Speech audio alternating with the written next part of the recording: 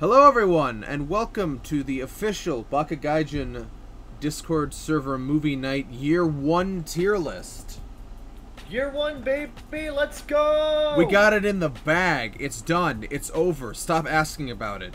It's not happening anymore.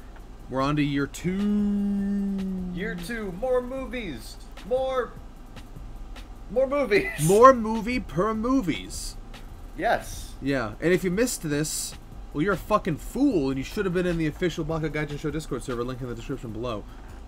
But that's yeah. We watch Kino every Monday. Well, we're gonna determine that here. Well, most Mondays anyway. Sometimes we skip it. That's also true. That's why there's 43 movies here and not 52. True. Yeah. Because sometimes shit happens. Yep. And we just gotta take a week off. Yep. And I'm gonna turn off Force Dark Pages because it's fucking with some of the posters. Oh, okay. Ah, it's blinding. Oh, if only there was a fucking... No, I don't like this anymore. Oh god, unnatural light! Hold on. Let me turn that back on and then go to my extensions. I thought I had more. You probably should have figured that out beforehand. I thought I had more extensions. Whatever. We'll deal. Whatever. We're doing it live. Okay. Anyway, we are ranking the movies that we've seen, and it's just usually we have other people watching them with us, but it's just Kevin and me, because we've seen the most out of every one of them. Yep. There's like 7 here I didn't see because I was either sick or I didn't have internet. Yeah. Or I didn't And because I streamed them, I have seen every single one. So anything that Zeke has not seen, I can cover for. Yeah. And we're gonna rank them in 4 spots because I don't think we watched anything outright horrible. Okay. This is cinema. Dope ass time. It's alright. And and I think if there's a divert, it would probably help if you actually streamed this to me so I could actually see the list. That's also a good point. I'm a professional. This is why I have 10 billion subscribers. Hold on. How do I stream? There we go. Here you go. Okay, awesome. Yeah, I can see it now. There you go. We're professionals. Yeah. Alright. Okay. You couldn't see it before, but take my word. Turning off Force Dark Pages was blinding. I can imagine. Yeah. The only thing that was bothering me is the Sadness's poster is fucked up, but whatever. Right. Yeah. Whatever. Now it looks sadder, so that's good. These are not in the order of how we watch them because the file names are all fucking random. And also, special shout out to Moon for being impossible to find a fucking JPEG of. It was just WebMs everywhere, but I managed to find one eventually. Finally. Yeah. Okay. So we're gonna rank all the fucking movies that we saw. Let's go in order here. Knives Out. I really like Knives Out. It's a really good movie. Yeah, I have it like a not. It's a great fucking movie. This is immediately going to cinema. Yeah, it's just like it's such a tightly written whodunit that's also kind of subversive of a traditional whodunit. At some point, it becomes like kind of combination whodunit and why did you do it? Yeah, it's kind of story. Yeah, it's a fantastic modernized whodunit. And it's beautiful. It's incredibly tightly written, incredibly tightly paced, and beautifully shot. Oh yeah, the cinematography in this movie is very nice. Every performance is on fleek. So yeah. Oh yeah. Immediate cinema. Catch me. One thing I really like about Knives Out is that it has a fairly limited setting, but it makes very good use of that setting. Oh yeah, I feel like I saw every angle of that house. Oh yeah. And that's a good thing. That is a good thing. Well, I know, it's a beautiful house. Let's go to Catch Me If You Can, starring Tom Hanks and Leonardo DiCaprio. So, the unfortunate part of this is that while this is a great movie, the impact of the movie is slightly lessened when you realize that the person that this movie is about probably made up 90% of this shit.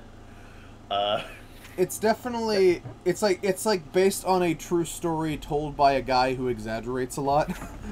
Yeah, yeah. You know, based on a real lie. It wasn't a complete lie. It was just a. It was definitely a dramatization. We shall say.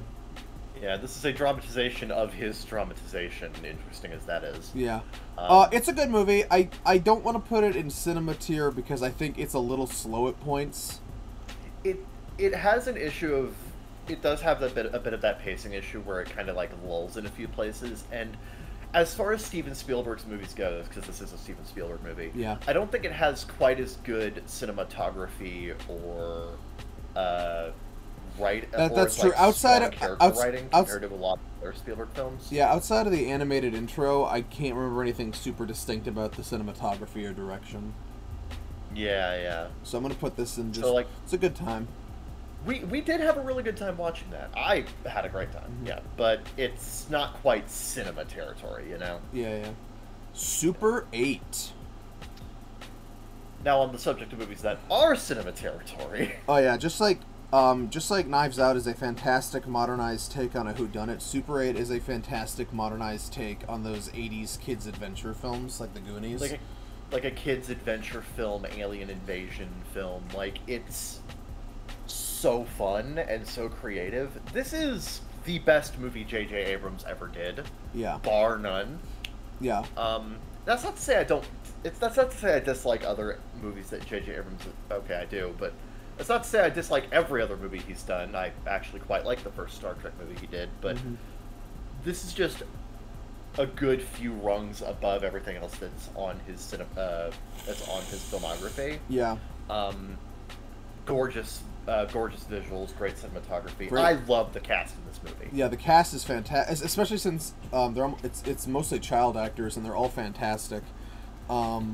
It's really, really hard in a movie to like hire as many child actors as this movie has and have them all be on the same level of quality. But yeah, like usually you have that one kid. It's just like who's their father's the executive producer or something. Yeah. Which producer are you related to? No, this is fucking not a problem. Dude, the best movie for that. The worst movie for that is the fucking Phantom Menace, where like all the kids that are not Lloyd are clearly the daughters and sons of like producers. Producers and production designers and shit like that. It's like, hey, I need a kid for this scene. You got a kid? Hey, I got a kid. Perfect. Put him in front of a camera. Yeah, no, Super 8, fantastic location, cinematography, good character writing. It's fantastic. Such a great throwback movie too. God. Yeah, we don't get enough like genre throwbacks like this anymore, and I love this one for it. Yeah. All right. The Brave Little Toaster. It's all right. So I grew up with this. You had never seen it before. I did not grow up with this movie. This is true. So I feel like, dependent on whether or not you actually grew up with this movie and have significant nostalgia for it, the better it will be for you. I didn't grow up with this movie, and while I did enjoy it, while I did like it, it's got some problems with it. It's got some lulls. It's not very well paced. The pacing of this movie's really bad. I think it has a really strong opening and a fairly strong ending. Everything in between is just hills and valleys. And of the 4 songs in this movie, only one of them is really memorable, Worthless. Which, to be fair, great song. Not true. Tutti Frutti is also in this movie. And it's the original one. It's the original one by the black guy, not the white guy's like more popular version. Yeah, it's cheating though. It's cheating. Yeah. I don't know. It has way too many issues for me to give it better than it's alright. I will agree. I think it isn't as strong as I remember it being. It is classic, and if you are a connoisseur of what people other than Disney were doing at this time, even though it's technically a Disney film now, but at the time, it's what I mean. It's definitely worth watching. It's an interesting period piece. It is, absolutely. But It's got a good vibe at the very least. yes, I think it is a classic childhood memory for a lot of people for a reason, but it's also not amazing. Yeah. It's iconic though. It is iconic. It is iconic. Small Soldiers. On the opposite spectrum here, I actually did grow up with Small Soldiers. Me too. So, well, kind of. I think I was in middle school, but yeah. No, yeah, I watched this back when it came out. When it was very, very new. When you were 3? When I was 3, 4, 5, yeah. Oh, okay. Around there. Okay. You need to understand. My parents were very inconsistent with what they let me watch. Like, okay, like it's stuff like. Oh no! You're not allowed to watch.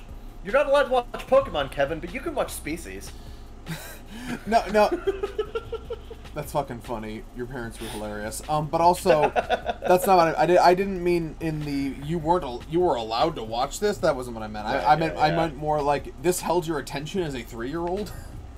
Dude, it was literally Toy Story, but the toys are dangerous and they try to kill people. It was cool. I guess so. I don't know. Yeah, no, I like Small Soldiers. Yeah, I like it. I think it's missing a little something to put it in the cinema tier, though. I think it's, The problem I have with this movie, this is the biggest issue with this movie, is it has very shallow characterization. That is true. Most of the characters are very one-note personalities and don't really have a whole lot of development throughout the movie. The most development you get is, hey, I like you. Hey, I like you too. Let's kiss. That's it. Yeah, although it is a young Kirsten Dunst, though. So that it is a young Kirsten Dunst. It gets those points. But yeah, this movie Pre-Spider-Man. This movie is hard carried by its concept, vibes, and how entertaining the soldier toys are. Which is another problem with the movie. Actually, is that the villains are actually more likable than the protagonists. That's really weird because like Sergeant Chip Hazard and the entire soldier and all of the soldiers are so colorful and entertaining. Yeah. Comparatively, the Gorgonites they're fine. Yeah, they exist. They're there. I feel like this film could have been so much better if they put more personality into both its human characters and the Gorgonites. As it is, it kind of lives by the briskness of its pace and the funness of its premise. I will admit this movie does not waste a lot of time with its pacing. It's very go and do, so I appreciate that. Mm-hmm. I'd say it's at the bottom end of dope ass time, but it's still a pretty good time. Yeah. It's still a very good movie. Yeah. Lego Movie, the second part.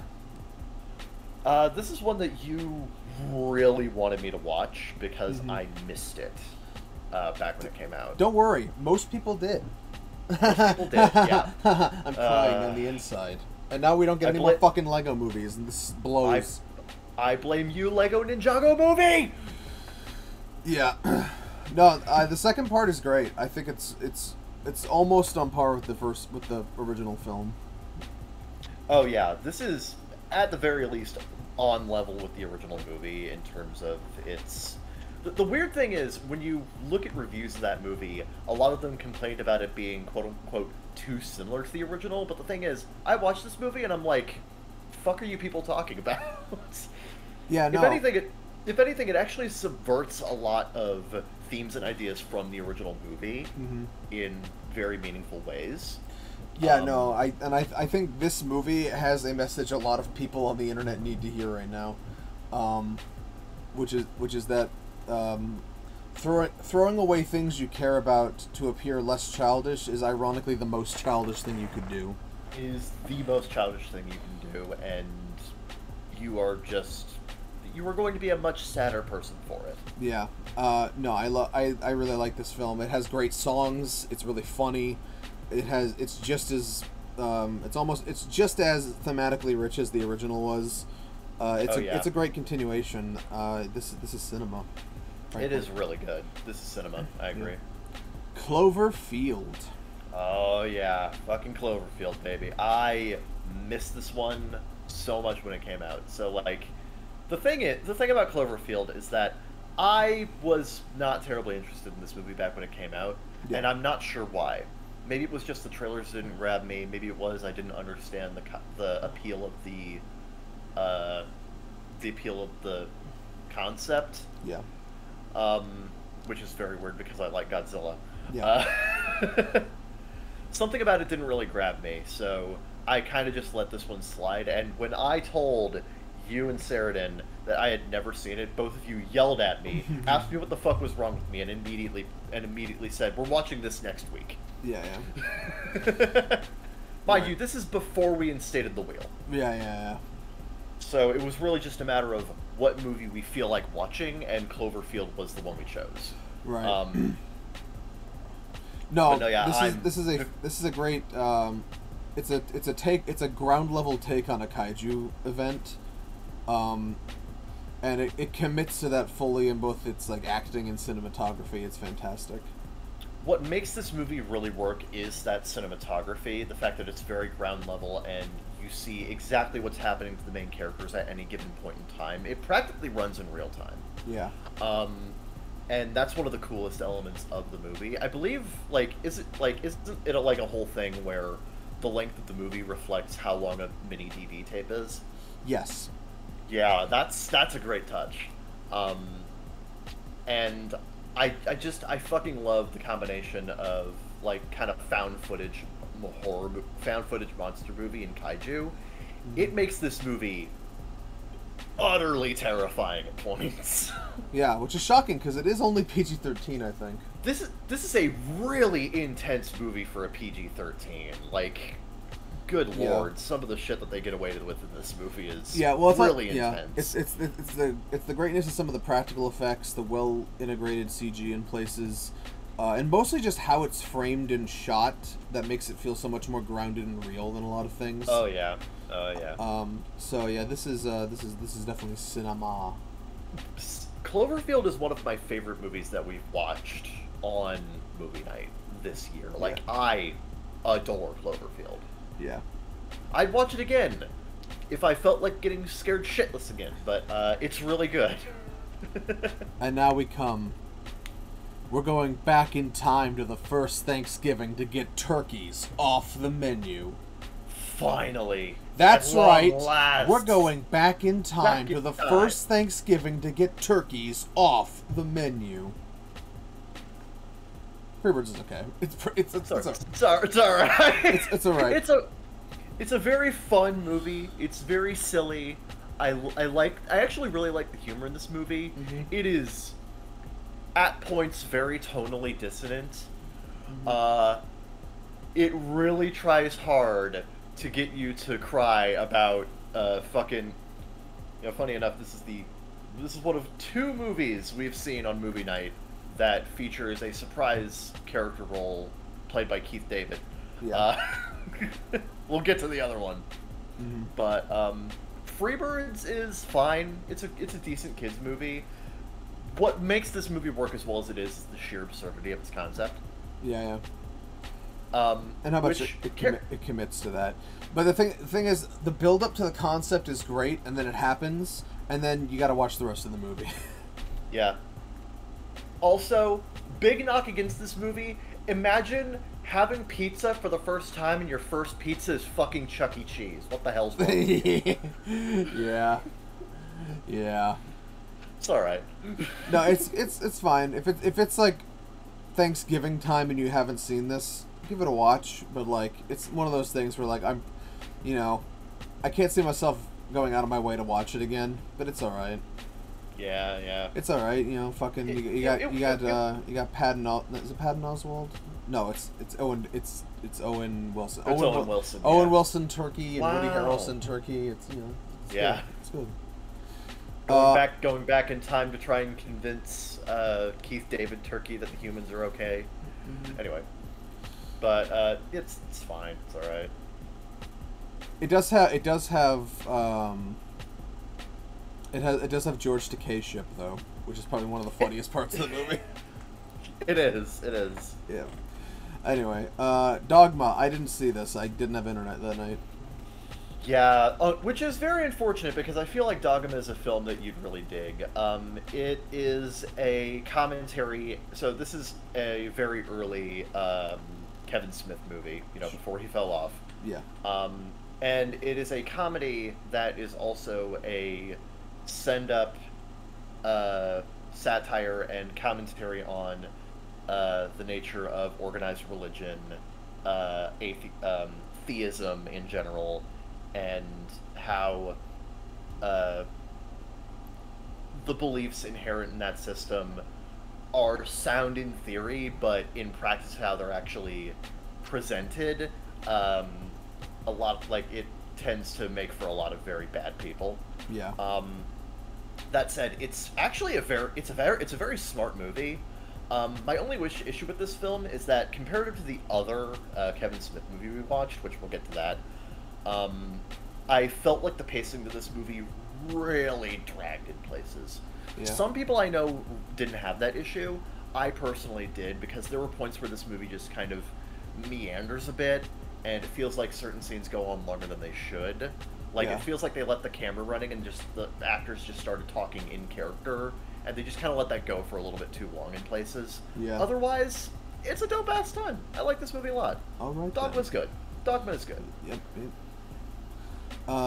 The Karate Kid remake, 2010. I fucking love this movie so much. Honestly, I think it's better than the original. It's better than the original in a number of key ways. I think this. So, I do actually really like the original Karate Kid. Yeah, I think it's a very good movie. Yeah. The problem is it's very much a product of the 80s. Yeah. It has a bit of that 80s kind of ignorant portrayal of Asians, I guess. I don't think it's mean-spirited, though. It's just kind of, Yeah, which is why I said ignorant. Yeah. And another issue with that movie is it didn't really feel like it understood the core of what makes martial arts, why they exist, why it was definitely made at the height of the trend of karate dojos opening up in Southern California. It feels when you go back to it, and it definitely feels like the theme park version of martial arts in places. It very much leans into that more. And this actually understands martial arts a lot better, and you can tell that they did their research with trying to understand the origin of Kung Fu, why Kung Fu exists, and how it's not just a self-defense art, but it's more an art for fortifying body and mind. Yeah. I really love that element of the movie. I think the fish out of water element is also much better represented here than in the original, because in the original movie, it's just Daniel moving cross country from one state to another. Here, Dre is moving from America to China. Yeah. Which is a completely different culture. It is a completely different part of the world. Yeah. Nothing that he knows is even remotely the same here. Yeah. And it really pushes that fish out of water element much harder. Yeah. And I think it makes his plight a little bit more understandable in some ways, like right off the bat. Yeah. Also, this might be kind of shallow, but also, the streets and mountains of China are a much more interesting location to look at than Southern California. I will give the original Karate Kid some props for really getting that grungy, kind of rundown aesthetic of like alleys and kind of like midtown schools down Sure. well. But I think what I'm saying here is that the location is a lot more interesting here, and it makes it lends itself more to the interesting cinematography than the original did. It makes the remake feel much more grand in scale, and it gives the film a much bigger importance and a much bigger cultural footprint. Yeah, I wouldn't go out of I wouldn't call it a wuxia film, but it's on its way there, Also, maybe this is sacrilegious to say, but Mr. Han is better than Mr. Miyagi. Yeah.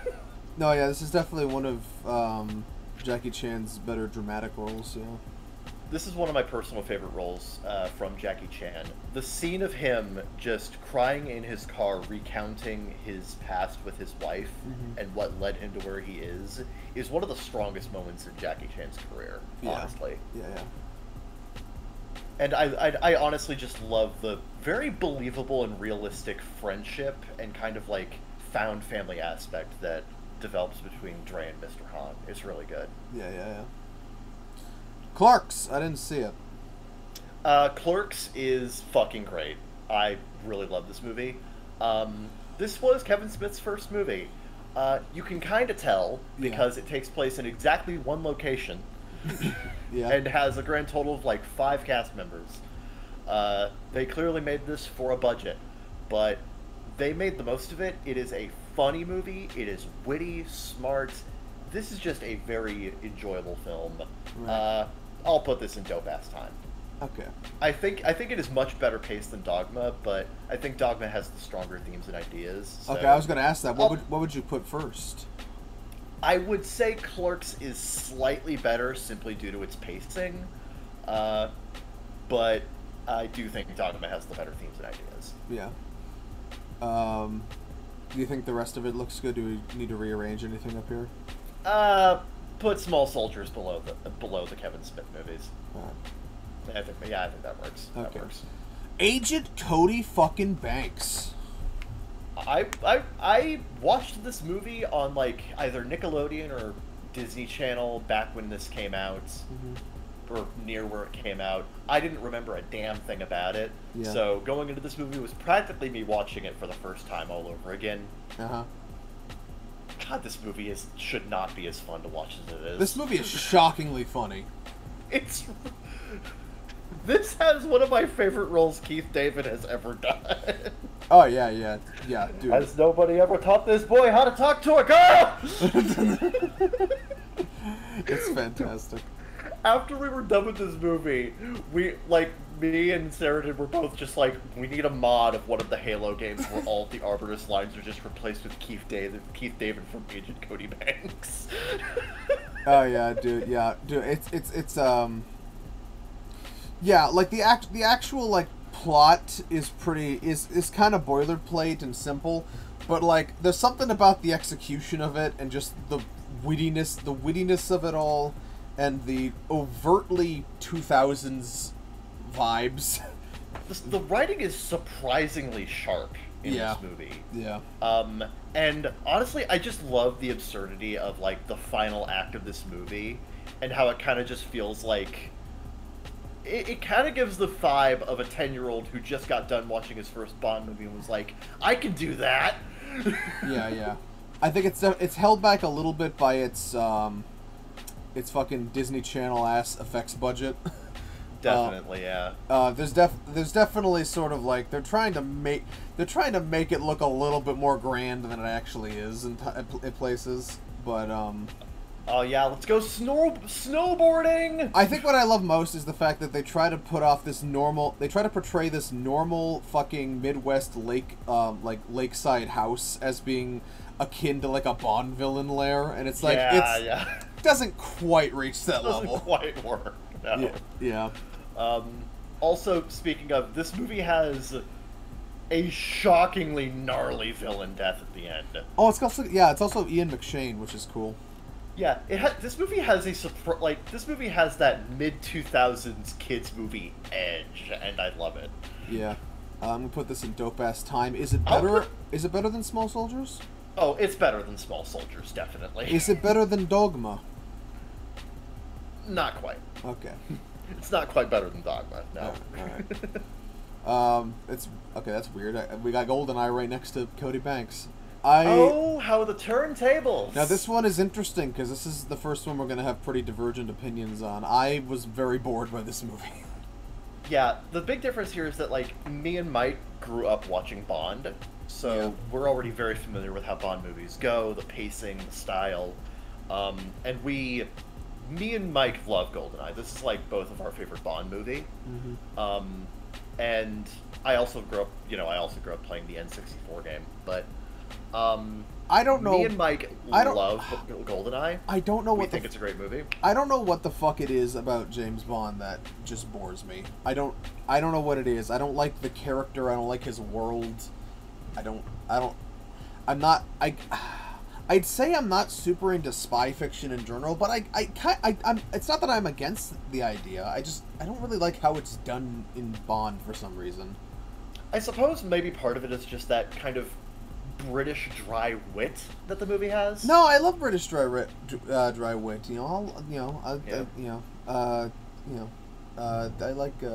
a good Wallace and Gromit or whatever. While me and Sheridan were like having a great time, we were like, yeah, you were bitching the whole movie. Yeah, and as I said at the top, this tier list is going to be trying to reach a median between our divergent opinions.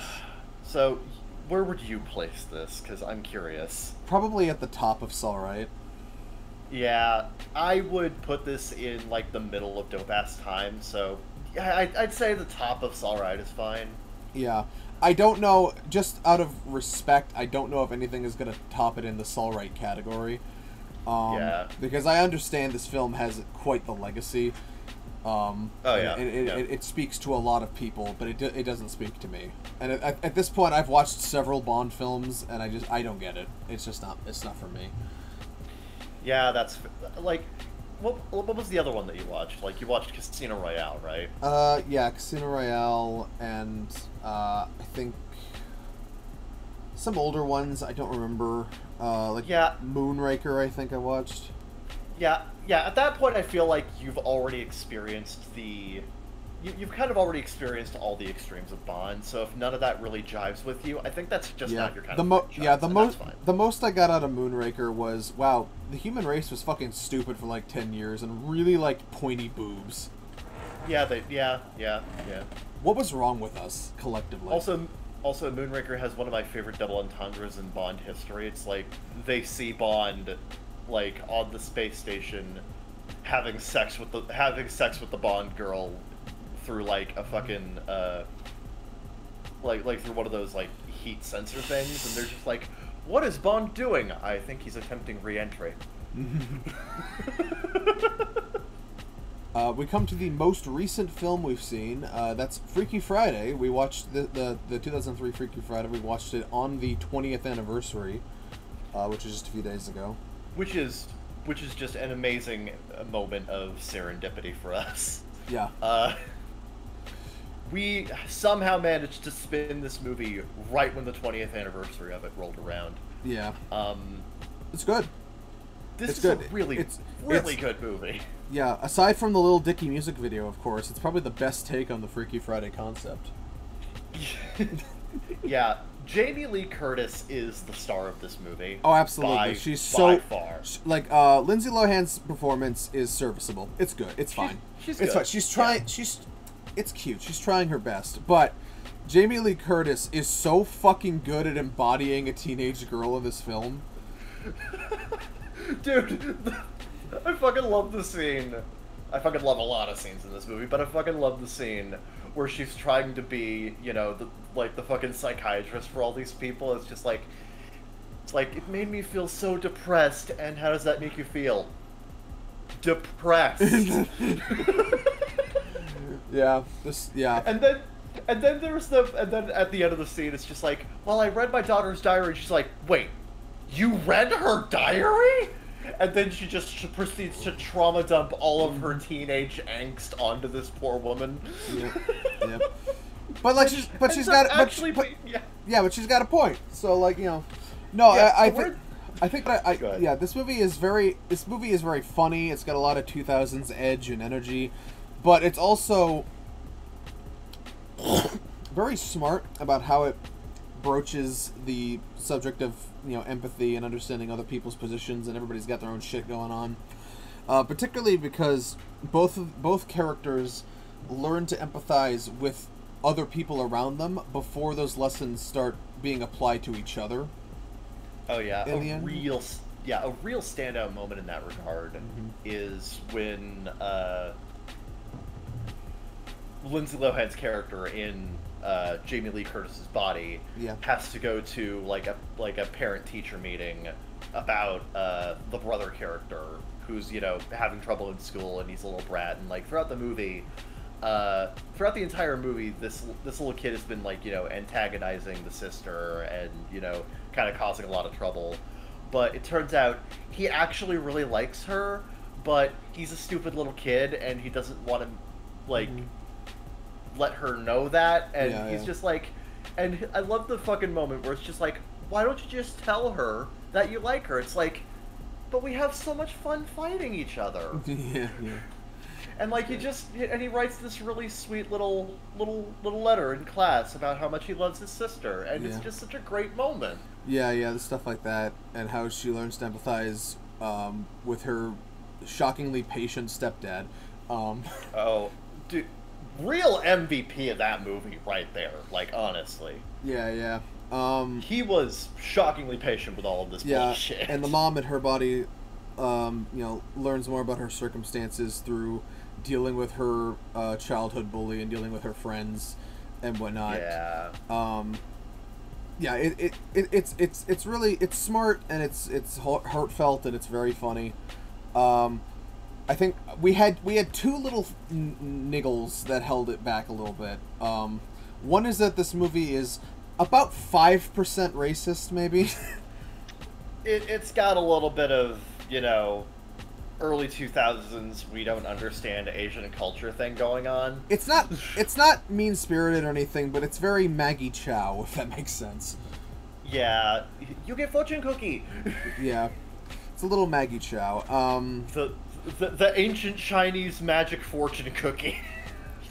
Now it is funny, and I don't think that element is bad or anything. I wouldn't change anything about it conceptually. I just think in the execution it could have been a little less Maggie Chow.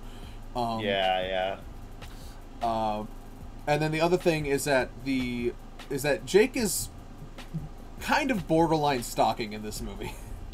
Yeah, especially near the end, where it's just like every single time he shows up, you're just like, dude, fucking get a clue. Yeah, it's not bad. It's just I feel like that could have been written a little bit better, or it could have been contextualized better, or just been a little bit less egregious with it. Yeah. But I can definitely see people looking at that and not getting the intended effect of it, because he's just so damn persistent. Very, yeah. But it's not meant to be taken that seriously. But like those are like some kind of niggles with it. I'd probably put this at the right about. I enjoy it more than Catch Me If You Can. I do actually like this a lot more than Catch Me If You Can, because honestly, Freaky Friday had me laughing my ass off throughout most of the movie. Yeah, like I don't think it quite reaches cinema tier just because the cinematic aspect is kind of lacking. It's definitely a Disney Channel original film or whatever. Yeah. It was definitely one of those like kind of low to mid budget Disney movies that they kind of threw out to kind of pad out their schedule. But for that kind of movie, it's really, really well done. Yeah. I'd say top of Dope Ass Times, if I'm correct. We'll look to see if we're still recording, and yes, we are. Okay. Sorry, Steven Spielberg, you've been beaten by Freaky Friday. Better luck next time. Kick-Ass. Kick-Ass. This movie kicks ass. Yeah, this movie's kick-ass. No, the title of the movie accurately reflects my enjoyment of it. Mm-hmm. It's good. It's good. It's got good characters. It's got a fun premise. It's got good energy to it. The script is witty. It's got a nice edge. Yeah, it's got some edge to it. I like that. I fucking love the scene near the end where Hit Girl just takes out all the people who took Kick-Ass hostage, and one of his friends is just like, oh man, it's like, oh man, I'm so in love with her. Isn't she like 10? Shit, I'll wait. Yeah, I think she's 12 here, but yeah. Yeah. They actually do get together in the sequel. Oh really? Huh. Yeah. That's a whole other story, but yeah. Yeah, no, it's really fun. It's got great Nick Cage performance in it. Dude, Nick Cage is really fun in this movie, actually. Yeah, yeah. It's also, I would actually argue that this is better than I've read the comic it's based on. I think the movie is a bit better because it's not quite as depressingly cynical as the comic was. Now, That's a problem with a lot of that is to be fair a problem with a lot of Mark Miller comics. Yeah. No, normally I don't really like it. Normally I don't really like it when a Hollywood adaptation of something like makes it, less cynical or like brightens it up a bit. But I feel like in this specific instance, I kind of like how it was done here a bit better. Like it was kind of necessary. Yeah. Yeah. Yeah. I put it probably about there. I'd say. Like bottom of this is cinema because it actually has some really good staging and some really good choreography. Yeah. But I don't think it reaches kind of the. It's definitely better than Freaky Friday. I'll say that. Yeah. Hot Tub Time Machine. I was surprised at how much I enjoyed this movie. Actually, It's really funny. it's a really funny, really smartly written time travel movie. Actually, Yeah. which again, not what you would expect from a movie called Hot Tub Time Machine. It's got some poignant, resonant themes. It does, yeah. It's also got Duke Clark, who we fucking love Duke Clark, and We he should fucking be love Duke Clark, and we will be talking about him again later. Yeah.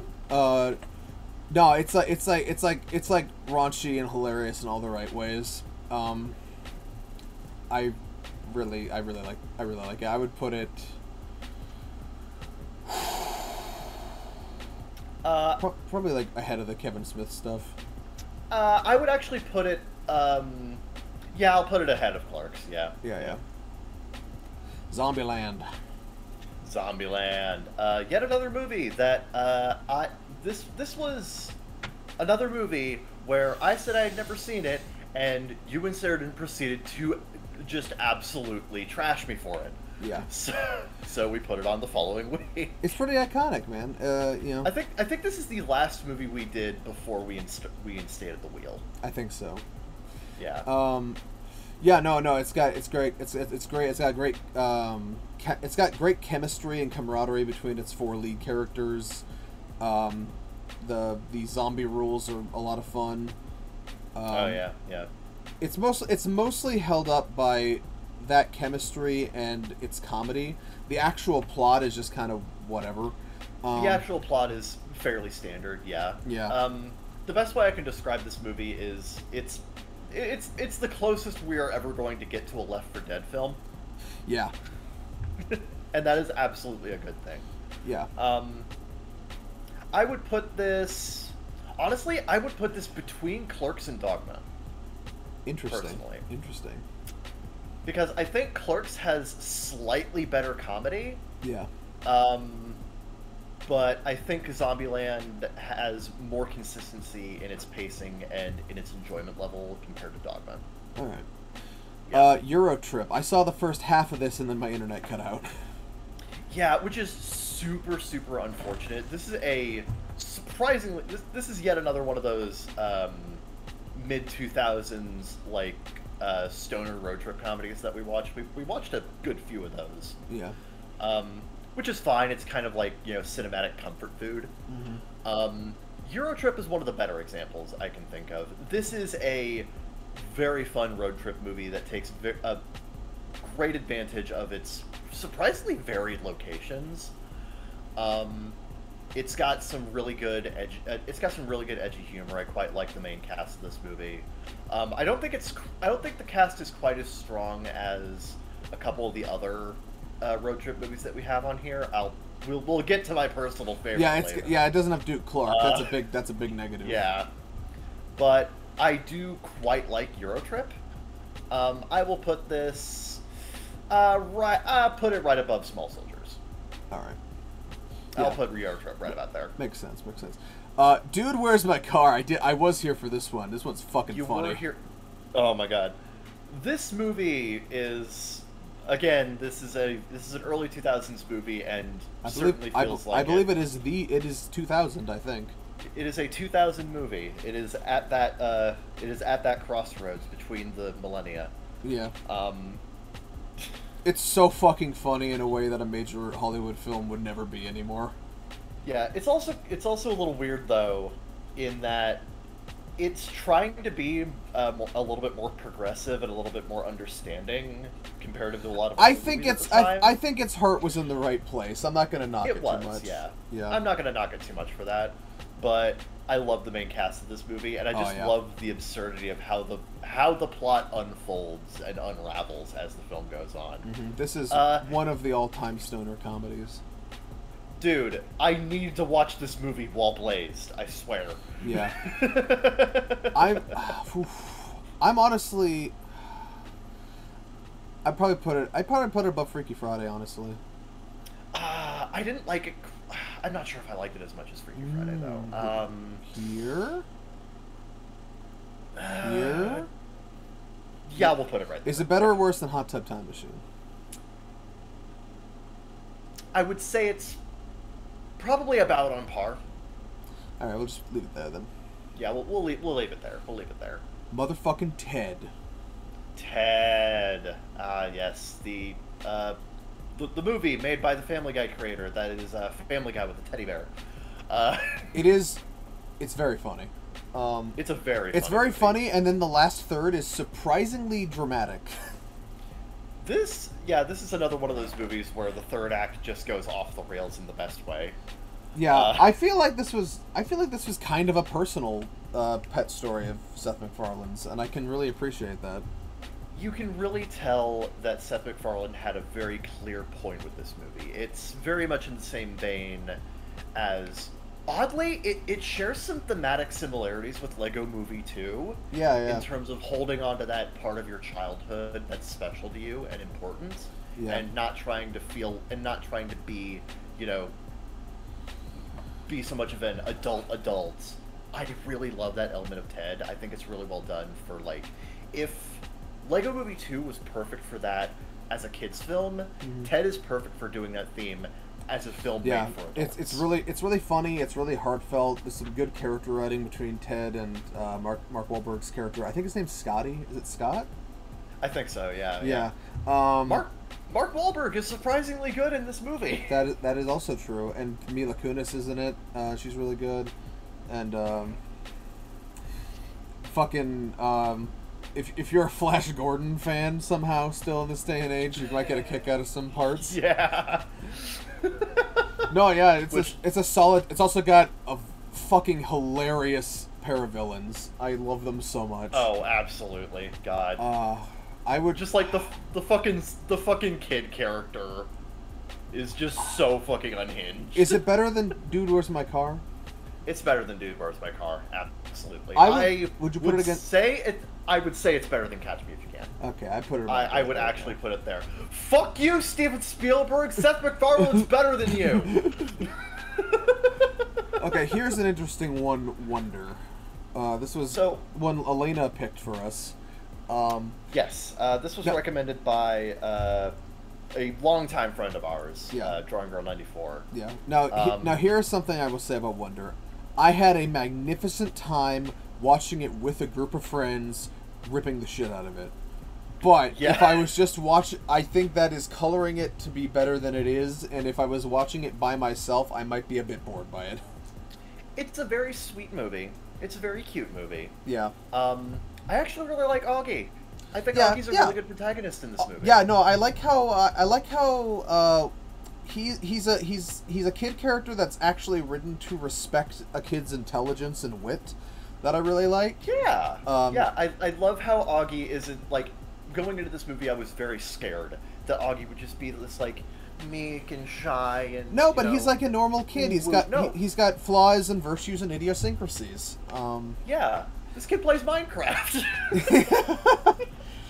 You know it. Yeah, no, and the other kids are well written for their ages, and I think where the film loses me a bit is that the stories that aren't Augie's aren't as interesting.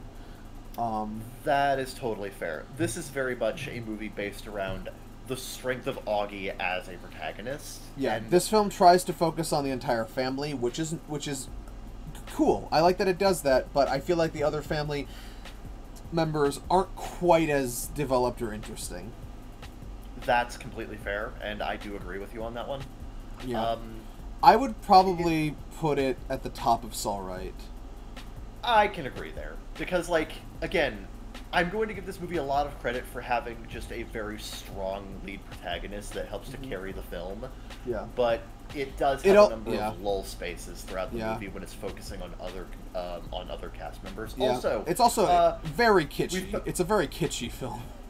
It is, admittedly. Yeah. But it's kind of a good kind of kitschy. It's very feel good. Yeah. That said, there's a far better movie that I can say has like a feel good vibe to it later, and I'll get to that one. The Terminator. I didn't see this one. I think I was. What was I, sick? I think. You were sick, and it was so like we actually postponed the movie for a week because you were having like some kind of an issue, and then the second week you were just like in a piss poor mood that day. And you were just like, watch it without me. Fuck it. Yeah. I'm going to get you to watch this movie sometime. Right. Terminator is a really fun. This is a really good action thriller. Right. It is one of the classic '80s action thrillers. I think it holds up remarkably. Yeah, I don't think anyone aside from me is to be told why the Terminator is good. So let's just skip the fucking. Where would you put it? Just tell me. I think it. The problem here is that my favorite Terminator movie isn't listed. Yeah. But I don't want to diminish how good the first Terminator is. I will put this at the end of This Is Cinema. All right. I do think it has really strong cinematography. Mm-hmm. This is like peak grungy, gritty '80s street level movie. I see. And it's really good. It's really good. Right. Attack the Block. I was there, but I was only listening. I was playing the video game. I wish you were paying attention to this movie. This is such a cool modern alien invasion flick. Yeah, I don't know why I wasn't. I think I just wasn't in the mood for a movie, so I just showed up at obligation that night. Yeah. This is a super smart, super well done, very British alien invasion movie. And by very British, I'm not talking like, you know, posh upper class British. I'm talking about actual fucking Britain, like actual fucking UK. Yeah, like Shaun of the Dead. These are punks. Yeah, these are punks. Yeah. And this movie has just such a great energy to it. The cast is so fun. God, John Boyega. This is the movie you need to watch if you want to see John Boyega at his best. Fuck Star Wars. Yeah. Well, I don't have an opinion here, so where would you put it? It's so good though. I would say This Is Cinema, actually. I would put this below Karate Kid. This one is right below Karate Kid. I actually like it a little more than the original Terminator, actually. Weird. And mind you, I grew up with Terminator. Yeah. All right, let's see. The meme movie, American Psycho. Yes. It's worth watching. I don't think it's not fantastic, I say. I think it's a little too, what's the word I'm looking for? It's a bit too, it's weird to say this about a film that has one protagonist that it exclusively focuses on, but it's very vignette-y. It is. I also think it suffers ever so slightly from being a bit vague in terms of what it's actually trying to achieve with the character and what the end of the movie is supposed to be. It's very much one of those endings of, we've given you the pieces, piece it together yourself, but depending on how you want to view it, it's like, you can come up with like 5 different interpretations of the problem, there's a lot of stories where that ambiguity can work and make sense. With this story, I feel like it's not interesting enough to leave it open for that kind of wild speculation and intrigue and stuff like that. I think what it ends up doing is it's being like, okay, here's like one of like 2 or 3 interpretations, and none of them are super satisfying. So yeah, to give you an idea of like how this movie was actually made and the kind of vibe it has, there's a scene where Willem Dafoe's character is interrogating Jason Bateman. Yeah. And the scene was actually filmed 3 different ways. One as if Willem Dafoe's character didn't know he was the killer. Yeah. One as if he only suspected he was the killer, and one as if he knew for certain he was the killer. Yeah. And then the editor proceeded to mix and match those 3 takes, and that results in the end product. Which is interesting, but it's also, it feels like a movie that was made to be artsy and vague for the sake of being artsy and vague, and not necessarily with any kind of direct, poignant point in mind. It feels like they had some loose ideas in mind of what this could mean, or what you're supposed to take away from it, and then they're like, whatever interpretation makes the film the best for you, just go with that one. You know, it doesn't feel as purposeful as I would like something like this to be. Yeah, I feel like this movie, after a point, kind of loses itself, which is maybe sacrilegious to say, but that's just kind of how I came out of the movie feeling, honestly. I really liked it, but not enough to put it in, like, the dope-ass time category, personally. Right. Would you put it, like, right here? I would personally put it above GoldenEye on a personal level. Okay. Yeah. I'm sorry to all 5 million of the fans of American Psycho, but I just didn't quite vibe with it that strongly. Right. The Shawshank Redemption, I was not there. I think I had something else to do. Top of This Is Cinema, right now. If you say so, I don't have an opinion. Okay. But for real, Shawshank Redemption is super fucking good. This is another one of those movies I'm so sad you were not there for. Yeah. This is a movie that, like, oh man. This is a perfectly written movie, and it's just so perfectly well done. It has one of my favorite Morgan Freeman performances. Mm-hmm. I love the way that this movie... It feels like it starts off a little bit meandering at the beginning, like for the first hour, because, you know, it's mostly just setting up the setting, which is a prison. It's setting up all the main characters, the kind of things that they go through in this particular setting. And then it goes through the main character, who is one of the 2 main characters. The second... God, I need to look up who the fuck plays the other character. It's a great movie. I don't remember anything about it. No, motherfucker, shut the hell up. I'm trying to remember the name of an actor. Tim Robbins, yeah. Tim Robbins' character in this movie is... He's not the focal character, but he is the character who drives the plot. Sure. And his character, like... It is amazing watching him make a life for himself within the prison system, while also building up for what he ends up doing later in the movie. Won't spoil a damn thing. But this is absolutely one of those movies you should go in as blind as possible to. Sure. I love the cast of this movie. I love the prison setting's surprisingly really good. Because mostly it is populated with just a bunch of really good characters that have their own individual stories running at the same time. This movie doesn't feel bloated at all, but it's got, like, some very good subplots running all at the same time that intersect and interweave with each other. Mm-hmm. You kind of understand, you get to understand where all these characters came from, why they're here, and what they're trying to do to make life better for themselves within the prison system. Sure. And it has one of the most emotionally satisfying endings I've seen in a movie. This movie this movie ends in the way that you would hope it would, which is the best thing I can say about it. Okay, but for real though, I would actually put it slightly below Knives Out, personally. But, like, Shawshank Redemption is one of my favorite movies that we've done for movie night. I absolutely adored it. Kingsman: Secret Service. I was also not here for this one. Trust me. Just to rest assure everyone, I've seen most of the rest of these. Yeah. Like, we've just done, like, a fucking line of 2 or 3 that he was not here for. Yeah. Anyway, Kingsman. This movie has some of the most wild fucking action scenes in any movie I've seen. Mm-hmm. This movie is carried by having strong action, good humor, and just excellent music choices. Also, very strong performances. One of the best performances I've seen from Samuel L. Jackson, because it's a type of character you wouldn't expect him to play. He is a neurotic guy with a lisp who hates seeing blood. I see. Who is the CEO of a major tech firm who's trying to weed out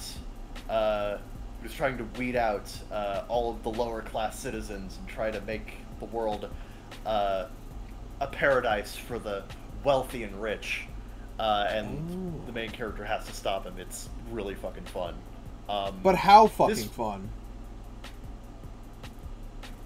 I will put this... put it above Attack the Block. It's right above Attack the Block for me. All right. I really like it. All right. Also, the chapel scene. If you know, you know. I don't. Maybe you should. All right. Duncan Jones's 2009 Sam Rockwell's Moon. Yes, I loved watching Sam Rockwell talk to himself for 95 minutes. Moon is so fucking good. It is! I mean that in the best way possible. Yeah, it's a hard movie to talk about without spoiling it. But if you like speculative sci-fi and you like great looking movies with great performances, and you want something a little mind-bendy, just a bit, Moon is fantastic. I would honestly put Moon. I'm not gonna put it above Shawshank because I haven't seen it, but I put it like right about here. Okay, that's fair. What do you agree? Do you agree? You don't agree? Yeah, I'd say it's about there. Yeah. I'd say I'd probably be more up to watch Super 8 again, but I think Moon is it slightly edges it out artistically. Yeah, I could agree there. It has a bit more to say, I think. Yeah. The Sadness. I feel like this is fun. I feel like you vibe with this movie a bit more than I did. I still vibe with it. I still thought it was really good. This movie is disgusting, though. This movie's fucking fun. This movie is violent in all the fun ways. I love it. Oh my god. Yeah, no, I think it has... the story isn't amazing, but it's good enough. The practical effects work is fantastic. I love how it's shot. I love the location of... this is somewhere in Southeast Asia, I believe. No, I really like The Sadness. I will concede it's not for everyone. Yeah, like this is the kind of film where you need to be in the mood for a really weird, fucked up horror film. Yeah, I'm a... We didn't actually watch as many of my weird horror films as I would have liked this year. Don't worry, they're coming. Oh yeah, it's the nature of the wheel. Yeah, I have two things I populate the wheel with mostly. Raunchy 2000s comedies and gory horror films. Yeah. Trying to leverage how I think most people would see this with how I see it, I would put it... I put it right above Dudes Were in My Car. That's fair, yeah. Yeah. It is a very good movie, though. I will not knock that. Yeah. But it is a kind of movie where you need to be in a very particular mood for it. Yeah. Sex Drive Unrated and Cream-Filled Edition. Hey, remember how I said that there was a better road trip stoner comedy that I was going to talk about? This is the one. This movie Sex is Drive... unhinged in all the best ways. The funny thing about Sex Drive Unrated and Cream-Filled is that you can tell just by watching it where a lot of the additions comparative to the theatrical version are, because it very much feels like they just threw all the extra takes that they had lying around. This version literally starts with the directors walking on screen and telling you not to watch this version. Yeah, but the thing is... fuck you. I think that makes it funnier. The thing is, I kind of like the vibe that this version of the movie has. I have not seen the theatrical version, and honestly, having seen this version, I'm not sure if I want to. Yeah, the sex drive experience just isn't the same unless there's just random fucking PNGs of topless women walking across the screen at random. Yeah, like, this is just a super fun, super weird movie that happens to have Seth Green as an Amish person who knows how to do mechanic work. And loves sarcasm. And loves sarcasm. Like, literally every fucking line out of Seth Green's mouth in this movie has, like, 3 layers of doublespeak. Yeah. As far as movies about road trips to get pussy, you can't do much better than this one. You really can't, honestly. It was a sex drive. I will give it that. Because I don't think it's as strong character-wise, I'm going to put it below Freaky Friday and Ted, right about there. Yeah, that sounds good. Yeah. It Follows. I find it really funny what we consider better to be what we consider to be better than a Steven Spielberg movie here.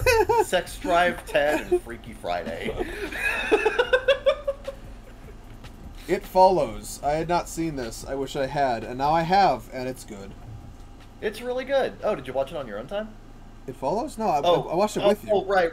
Okay, okay. Yeah, this is one of the ones you were actually here for. Yeah, it's really good. Yeah. This is why you take contraceptives, people.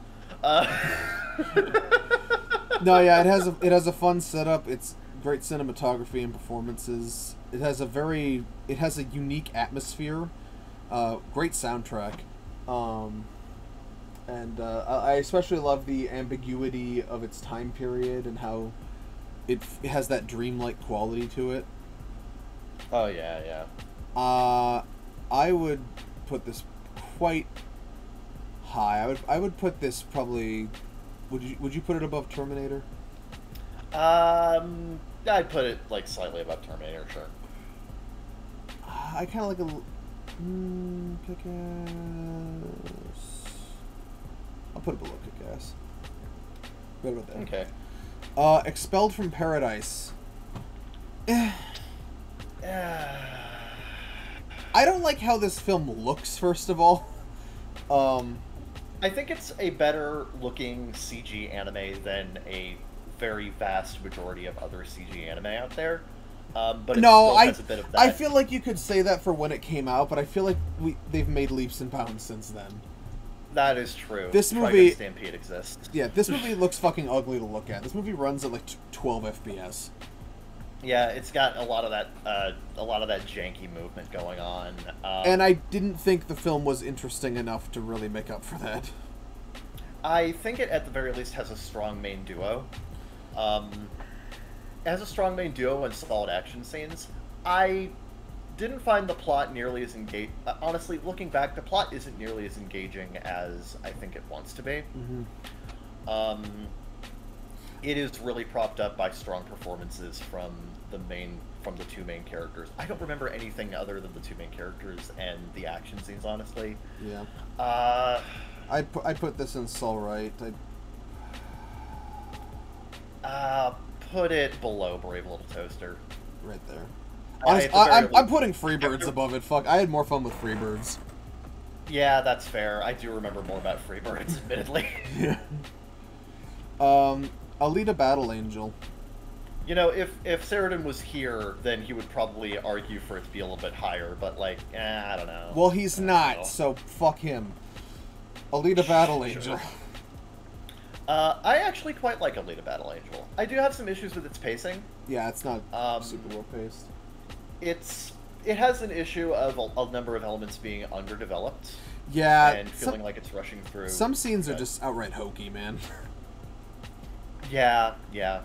The stuff that works. Like, I think the action looks nice. I think the film sets up an interesting world and setting, and I think the main character is likable, and like her, like the people are likable and whatnot.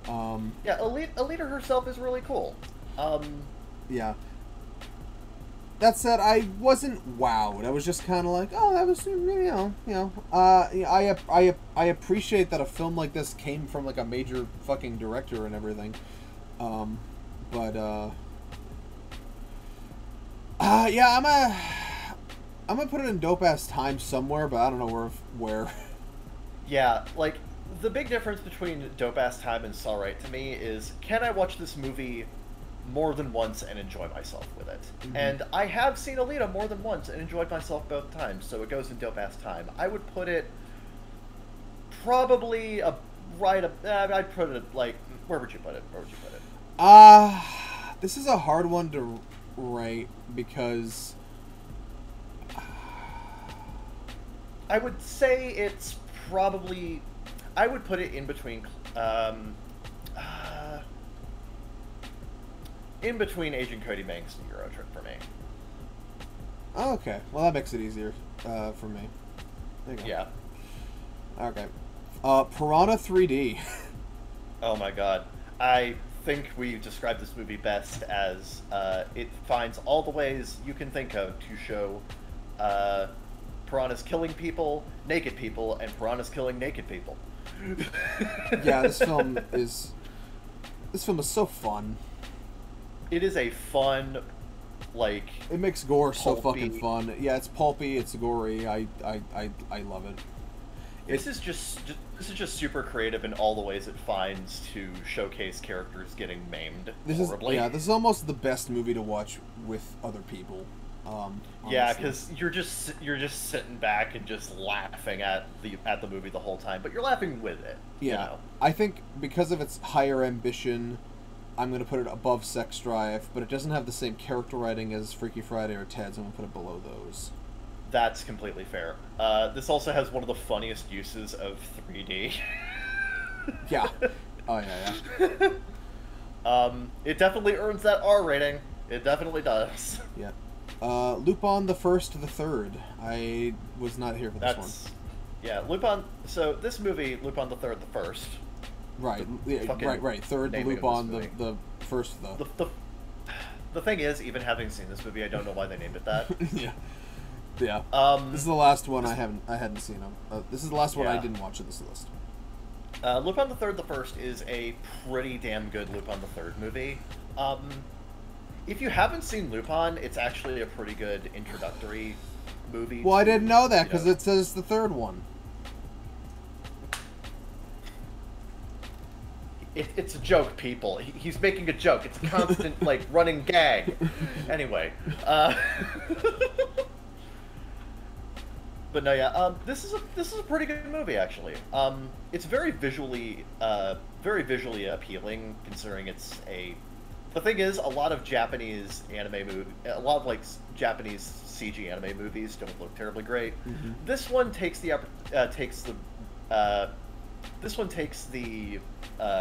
approach of looking more like a Pixar movie. Yeah. And I mean that in the best way. It is a very nice looking movie, and it translates the designs of Lupin into 3D very well. I don't think it's quite as tightly written as a number of other Lupin movies, and I don't think it's quite as tightly written as, I think, basically all of the films in This Is Cinema currently. I would put this between Ted and Freaky Friday, personally. I really liked it, and it also has Surprise Hitler at the end of the movie. That's always fun. Yeah, yeah. Not what you would expect for a main villain there. It's interesting. Princess Mononoke. I had not seen this before, and now I have. It's okay. Of the films that Miyazaki has made, this is the one that is probably the strongest on a cinematography, writing, and thematic level. Yeah. Yeah. It's not my personal favorite of his. I actually like a number of his older movies. I am not a Ghibli Miyazaki guy. So by that stretch, this is probably the film of his I like the most, but that's not saying a whole lot. Yeah, so I actually quite like Miyazaki, and I appreciate his works quite a bit. Yeah. I would put this probably... I would put this in This Is Cinema tier, and I would put it above It Follows. But where would you put it?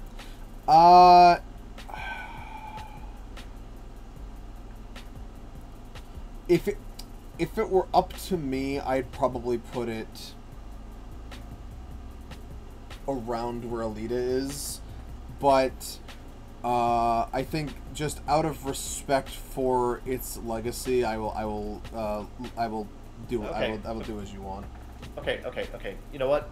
Let's split the difference here and put it above Catch Me If You Can, because it's just really funny to Yeah. keep putting other movies above a Steven Spielberg film. Apparently, a lot of people can catch it and run past him. Okay, Batman versus TMNT.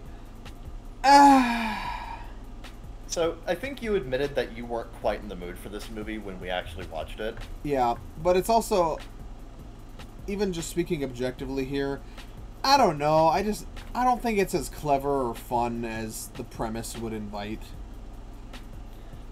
I don't know. I quite liked a lot of the combination. I quite liked how elements of turtle storytelling and Batman storytelling converged in this film. Sure. I actually really liked a lot of the fun mutations that happened with Batman's Rogues Gallery. Poison Ivy is really funny because she's a plant literally rooted to the ground, so they just walk around her. Yeah. I do like that moment. It's one of those things where they kind of weighed, do we have a really cool boss fight scene here, or do we just go for a really funny joke? And it's like, we have 75 minutes to work with here. Let's just go for the joke, and I think the joke is pretty good. Yeah. I think I think it's got some strong action scenes, especially later on when during the final fight with like Batman, the Shredder, Ra's al Ghul, Leonardo, and shit. I think it says a lot about how dour my mood was at the time. That I was more bored by this than I was by GoldenEye. That says quite a bit, yeah. Yeah. So if it were up to me, I'd put it probably like the top of It's All Right. But what do you think? I quite like it, but I think I'll respect your opinion there. It's probably not as good. Would you put it at the bottom of Dope Ass, or? I'd put it at the bottom of Dope Ass, sure. Okay. Like, if we're splitting the difference, I'd put it at the bottom of Dope Ass, yeah. Alright. Honestly, even Bandale! Rescue Rangers! Rescue Rangers. Bandale! When there's danger! When there's danger. This movie fucks. Surprisingly really fun, surprisingly really smart movie. I enjoyed myself quite a bit. This movie is weird and bizarre And an affront to copyright law everywhere. It's fun. It's Roger Rabbit 2. What more do you want? Yeah, like, I really like this movie a lot. It's got some really good cinematography. It's got a surprisingly good plot. I actually really like. People complained about the whole comparisons between Pete and Bobby Driscoll, the real life actor for Peter Pan, but one, a lot of that was unintentional, and two, I think the parallel actually makes the themes of the movie stronger. Yeah. And I think it makes it work a lot better. Yeah. Right. I think there's enough. I think the script could have been sharper, could have been funnier, and I think the production could have been a bit nicer. So for those reasons, I'm going to put it like at the top of Dope Ass Time. I don't think it quite reaches the cinema threshold, but it is a really fun. It was really fun. It is knocking on the door of this cinema, so I will agree with putting it at the top of Dope Ass Time. Yeah. I really liked it. All right. Lyrical Nanaha, the movie first. Who wants another differing opinion? It was all right, honestly. It held my attention pretty well, actually. I think it escapes Saul Right for me. Yeah, this movie has admittedly some pacing issues, but I think the pacing issues that this movie has are better than the ones for the TV series it's based on. Which is really, it's really frustrating because I actually was somewhat intrigued by Nanaha as a property by this film, but then the way you describe trying to get into it sounds like a pain in the ass. Honestly, the only thing I would say is watch this movie as a replacement for the first season, and then watch the TV series after this. Like, just go for Nanoha A's onward, and you're fine. Right. I think I gave it a 6 out of 10 just because I felt like a lot of elements seemed rushed. Yeah. That said, this movie has really strong production value, though. I love the animation in this movie. Yeah, it looks nice. Yeah. The action scenes are fantastic. This is really where the movie shines, in my opinion. Is it has a really good. I love the central conflict between Fate and Nanoha. Yeah. I love Fate as a character. I love. Oh yeah, she's definitely the best part of Fate. Her. Is definitely the best part of the movie. Yeah. By far. Another reason why this movie is better than the TV series, than the TV season it's based on, is because half of the villain's backstory is exclusive to this movie, and was originally only shown in a radio drama. Like I said, it feels kind of like a mess. Yeah, but I still really love this movie. Yeah, I mean, this movie is very close to my heart. Yeah, I mean, like it's anime urban fantasy. You'd have to try really hard for me to not like it at all. Oh yeah. I would put this above Catch Me If You Can. Yeah, there we go. That sounds good to me. It's just fucking funny. I can agree with that. It's just so funny. Now I want to put the sadness higher, though. Okay, yeah, put Sadness above Princess Mononoke. There we go. Yeah. There we go. Yeah, That's better. I'll put it above Sex Drive. There we go. Okay. Yeah. I'm sorry, Sex Drive, but sorry, Sex Drive. Have you tried having more murder? Yeah. Black Fox. This is fun. It's a pretty fun movie. It's fun. I had a good time with it. It's fun. It's fun. It's enjoyable. It was supposed to be a one-core anime, and it definitely feels like it probably should have been, but it's fine for what it is. For a salvaged project, it turns out all right. For what it is and what it was trying to accomplish in as short of a time as it had, I think it actually did quite well in that. Yeah. I think it's one of those things where, like, if you just want to sit down and watch just a fun, cool anime movie, this is good. This is good. Pop this on. Have a good time. I just feel a little bit. I lament the the probably really concise single core season we could have had, because I feel like there was definitely a lot of room to expand on this film. Oh yeah. As was the original plan, but that didn't come. So here we are. I would probably put this. I think as a standalone, it's probably better than Nanoha. Yeah, that's fair. I would put it right above Nanoha, sure. Yeah, right about there. I think that's perfect. I liked it more than Mononoke, but I'll respect Kevin's opinion on that one. I like Mononoke more, so like I cannot in good conscience put it above that. Yeah. Paul. I feel like this movie drags for like 20 minutes in the middle, but otherwise it's really good. Yeah, it's fun. It has. I love the camaraderie between Simon Pegg, Nick Frost, and Seth Rogen's Paul. Really good. I feel like a Simon Pegg, Nick Frost comedy is like that is a combination that you can't go wrong with. Yeah. And this is very much in that vein. I believe it's written by them. Yeah, and I feel like a Seth Rogen alien is about the best compliment you could give that pair.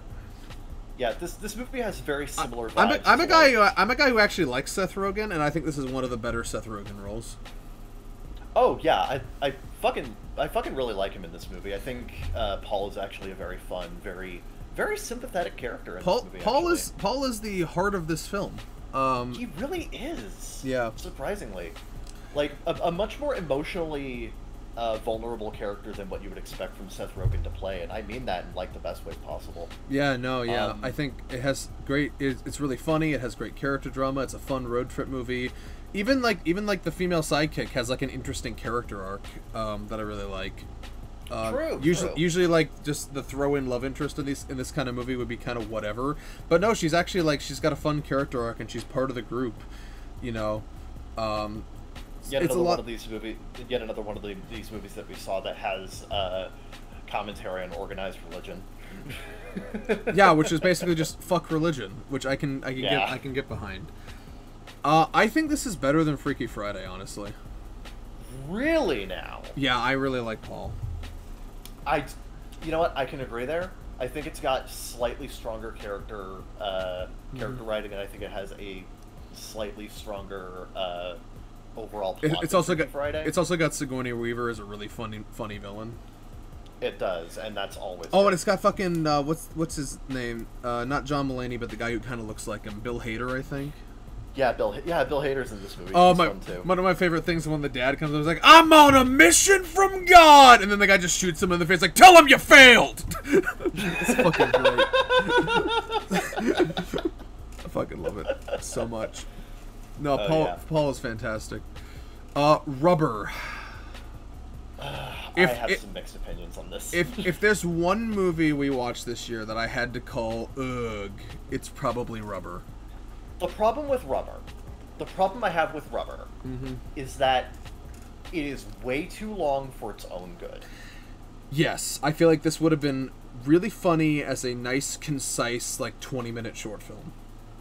20, maybe 40 minutes long. Maybe. If they just kept it to a very tight... If they tightened up the pacing a lot, like, you could cut out about half of this movie and not really miss a whole lot. And I hate saying that about movies, but this really is one of those movies where this is a funny idea, but it's not really the kind of funny idea that lends itself well to a 75-minute film. Not without being way more creative than they were. Way more creative. This movie was absolutely hampered by its budget, which was very limited. It was hampered by probably a lot of time constraints. They did not have a whole lot of locations that they could shoot at, so they had to make do with what they had. It has way too many long, lingering scenes on the tire where it's like you kind of just have to guess at what they're trying to do with the tire and its characterization. The tire's characterization. The sheer insanity of the phrase that I just said. But there was a good idea here, but it just feels it's just drowned out by its whatever execution. There's funny bits, but they're few and far between. This is one of those movies where I actually saw this movie back when I first got Netflix streaming, and back when Netflix was like new on the Wii. So I watched it there, and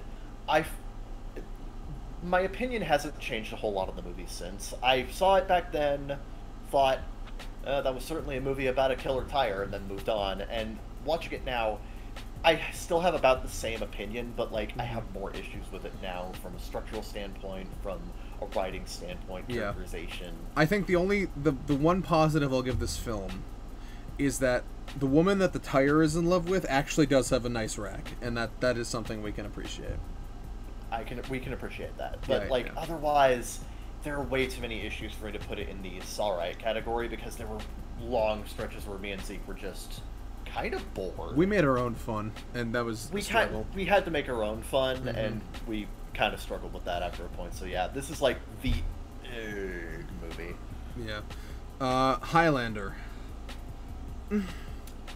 I'm curious what your opinion on this movie is. Highlander is. I saw it. I said, I have now seen Highlander. I don't really have a desire to see Highlander again. It's whatever. I think if you just want like a... I feel like even if you just want an 80s action movie, there are better movies for that. That's completely fair. I actually like this movie because of its ambition for the time. This is a long-spanning urban fantasy movie with a main character who has lived like a long period of time and has gone through all these different lives. Conceptually, I love that. I don't like how it's executed here for some reason. That's understandable. Yeah, I guess I just don't. I don't find the characters all that interesting. I don't find the plot is conceptually interesting, but the way it actually happens is kind of whatever. Honestly, I feel like this premise doesn't lend itself to a film very well. It feels more like a TV show premise. Which is funny because there is a Highlander TV show, and that's pretty well respected for the most part. Yeah. I do really like the movie, though. I think it's got some good action scenes. It has excellent cinematography. I would put it around where American Psycho is. It held my attention better than GoldenEye, that's for sure. I really like this movie. I would put this above Batman vs. TMNT. Okay. Yeah, I can respect that. I also did like it better than Batman vs. TMNT, so yeah. There we go. Yeah, we'll put it there. Yeah. That sounds about right. And finally, where he saving the best for last. It's Max Keeble's big move. Oh man, this movie is cinema. I actually love Max Keeble's big move. It is a perfect period piece. It is a perfect encapsulation of a slice of time. It's funny. It actually has a really well developed plot and arc for its main character. The main cast are really well written and surprisingly three-dimensional in terms of the characterization. It's got iconic moments of both comedy and thematic poignancy. You know, it's got the bully being traumatized by the mascot frog. It's got the fucking fight between the PDA kid and the ice cream man. Yeah. just the premise alone, I've never seen another film have this fucking plot. It's great. Like every little thing, like the dad in the fucking chicken suit or the cheese costume, whatever the fuck he was wearing. It's like fucking. Yeah, this is peak mid-2000s kids. The fucking principal is so funny. Oh my god, the principal had us howling. Oh, oh my god, I love this movie so much. It has energy. It has a great Tony Hawk ass soundtrack. It's great. I honestly think the only fucking flaw with this movie, legitimately, is that Alex D. Linz's performance is just okay. Like the main, that sounds like a damning thing to say. The main character's performance was just okay, but like Alex D. Linz, there's a reason he stopped acting after this. And but like 3. the rest of the movie just has so much color, character, so much fun and creativity. It's hard to hate this movie if you're in the right mood for it. I loved it actually. Yeah, I will put it above Terminator. Fuck you. Okay, you know what? That's fine. That's fair. Mm-hmm. That's fair. Yeah. And there I kind of want to move Expelled to Paradise to UGG because I remember almost nothing about it. Yeah. Put it at the top of UGG. It's lonely there. It's got Rubber needs company. Yeah, you know what? Rubber, you get a friend. Yep. Rubber gets a friend. Hooray! Let's hope he doesn't blow him up with his mind. Yeah. That would be a funny alternate ending to that movie if it's just a fucking tire rolls in and then their heads explode. You know what? If we combined Rubber and Expelled from Paradise, that would probably go into dope ass time. Yeah. Yeah. I don't know how you would do that, but those two movies put together would make for a pretty fun time. Okay, so there is our tier list for the official Baka Gaijin Movie Night year 1 tier list, both by tier and by intra tier. We watched a lot of movies, and we had a lot of fun. Here's to another year of rousing cinema experience, and if I can maintain this, I would kind of like to build upon this in future years and just keep adding to the same tier list. I think that would be fun. That would be fun. That would be fun. Seeing this grow over time. Yeah, I would love to see that. Yeah. So take a screen cap of that, and thanks for watching us talk about movies for an hour and a half or so. The length of a movie. This itself was a movie. Baka Gaijin Movie Night tier list of the movie. Yeah, so, thanks for watching. Again, if you want to join us for our movie nights, we do them usually Mondays on the Baka Gaijin Discord server, link below. And for more videos of us chucklefucks, subscribe to the channel. And we'll see you around. Zeke Freak out. Ciao for now.